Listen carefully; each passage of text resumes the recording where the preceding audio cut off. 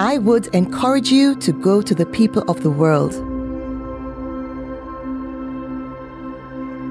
There are all kinds of people and all kinds of cultures, with clothes and foods and languages and mannerisms just like you.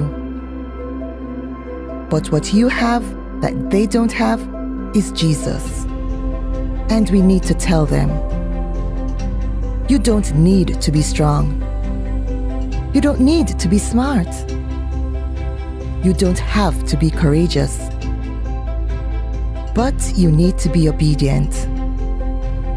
Be obedient to Jesus, that's all.